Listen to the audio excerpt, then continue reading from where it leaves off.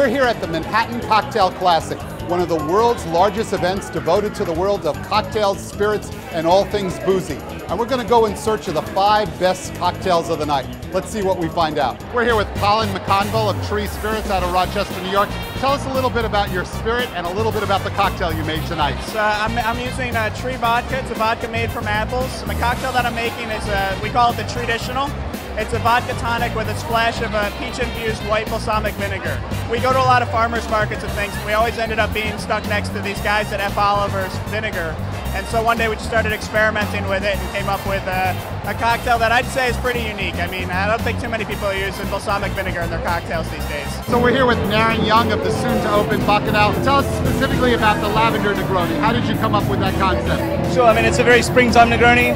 You know, so lavender's in bloom. You know, there's some lavender bitters, fresh lavender, and we make a tincture, which we spray over the top, and it gives it a beautiful aroma. So it's really nice this time of year. It seems like as the Negroni becomes more popular, there's almost a competition among bartenders to out-Negroni each other. It seems that way, yeah. There's like chamomile Negronis, chocolate Negronis, chili Negronis, you know, and there's so many variations. It's such a great cocktail. Right. So we're here with Anthony Caparelli, the brand ambassador for Drambuie. So tell me a little bit about how this cocktail came about and what it's called. So this is called the Railroad Spike, and that's really a play on the Rusty Nail, which is the cocktail Drambuie is known for. It's about 1 ounce of Drambuie and then anywhere from 4 to 6 or 8 ounces of iced coffee. Really, really easy to make.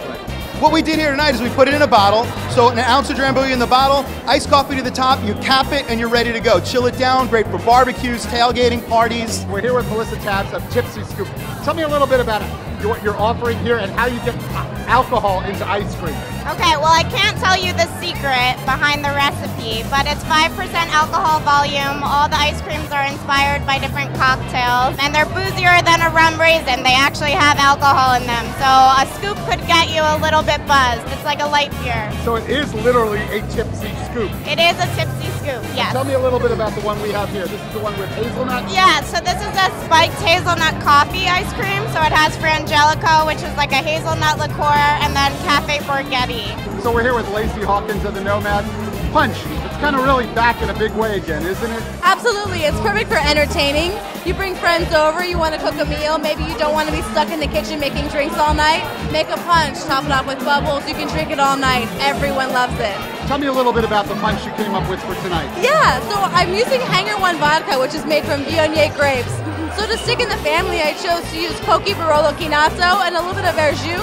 I'm also a beekeeper, so I chose to use some honey syrup in there, a little bit of lime juice, shook it with some cucumber, and topped it off with a little bit of bubbles, and it's so delicious. It's like perfect earthiness, a little bit of sweetness to it, effervescence, and that brightness of the cucumber. I think we often think of punch as something very sweet. This has a little bit, because of the Chinado, has a nice kind of bitter component. It's really much more cocktaily than punchy to me.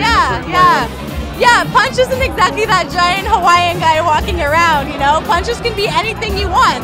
If you ever find a cocktail that you really love, think about how you can make that as a punch, and oftentimes you can make it just as good in a large format and you can make your friends so happy with it.